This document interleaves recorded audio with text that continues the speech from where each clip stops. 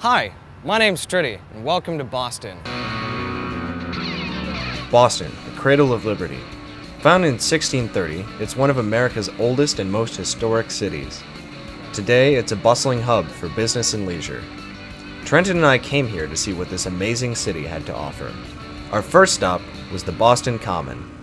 We're standing in the center of the Boston Common. It's the first park ever established in this country. It was made in 1634 and actually started out as a cow pasture, but then later became a site for public hangings. Things are a bit different now, as you can see. It's a popular site for tourism, street performances, or just a casual stroll. And the squirrels are pretty friendly here. Hey, buddy. Ow. He bit me. He bit me a little bit. What? I thought you were free. All right, I should, okay, yeah, I'm fine. Turns out they're not so friendly. After getting cleared by the doctor for rabies, we headed over to Boston's North End. The North End is Boston's oldest neighborhood and home to many historic sites. We're out here in front of the Old North Church, which played an important part in the American Revolution. It was here that Paul Revere told his fellow patriots to hang lanterns to signal that the Redcoats were coming. The lanterns were hung from this steeple. One lantern was to be hung if the Redcoats were coming by land, two if by sea. Signal was seen across the water at Charlestown. From there, Paul Revere made his famous ride. The Redcoats landed soon after and began the Battle of Lexington and Concord against the Colonial Minutemen. Trenton and I got hungry, so we headed over to Bova's for a snack. All right, we just bought our cannolis. We're looking for a place to sit down so we can enjoy these bad boys. All right, we just bought cannolis from Bova's. It's been a family business since 1932, and these look delicious. So, bon appetito. Wait, Trent. Leave the gun. Take the cannoli.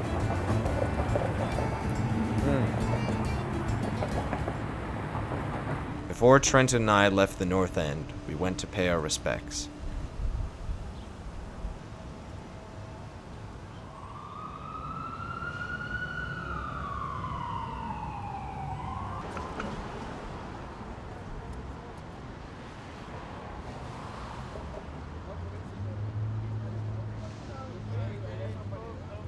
So we're just on our way to the Esplanade when we ran into this large collection of people here on the street.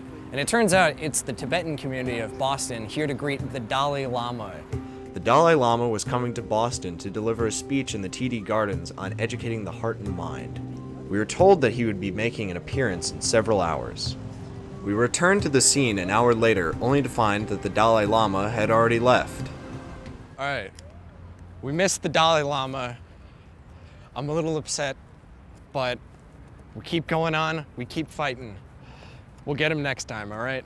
Dalai Lama, next time you're in Boston, give us a ring. All right, now we're going up the windy bridge to get us to the other side of the inner pass to the Esplanade. Upon arrival at the Charles River Esplanade, we ran into historian and local personality Boston Bob Powers. I was given the name Boston Bob several years ago because of my affinity for Boston's history. Where we stand now is the Esplanade, but at one time, this was all covered with water. Until an engineer named Laomi Baldwin devised the Cog Railroad to come down from the Needham Hills and dump all the fill in the Back Bay. Behind me is the Charles River. This is the very heart of trade in early Boston. It's named after King Charles I, and strangely enough, the Captain John Smith, the guy who met Pocahontas, he traveled up through the Charles River and all along the coast of Massachusetts. Sitting on the dock of a bay, wasting time. It's actually a river. Charlestown is a cornerstone of America. That's where the Puritans first landed when they settled here. It was known as Mishuam. Banania!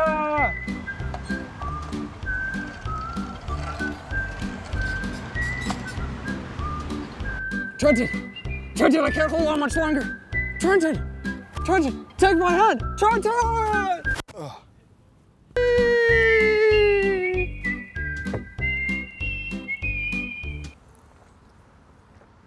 It's thirsty work. Harvard is a secondary school for Boston Latin. Boston Latin's original school can be found on School Street near the Parker House, where John Adams and Ben Franklin went to school there.